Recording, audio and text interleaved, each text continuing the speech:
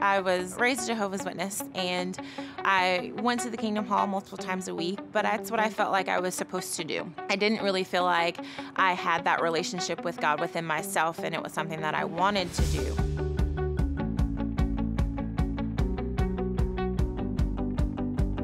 For a long time, I actually turned my back on organized religion, and I felt like as long as I lived my life as a good person that I would be okay. And as I got older, I started meeting people in my life who are Christians, and there was one woman in particular who I knew I wanted to be like. I wanted to have the kind of relationship that she had with Christ for myself. And so she actually brought me to New Hope.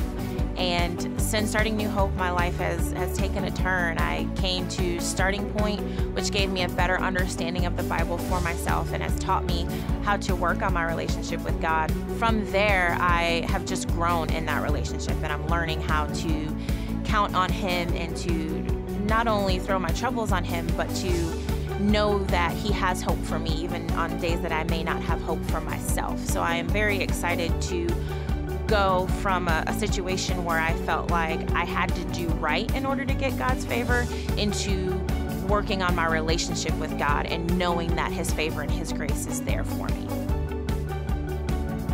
I discovered all of those things and more in Starting Point.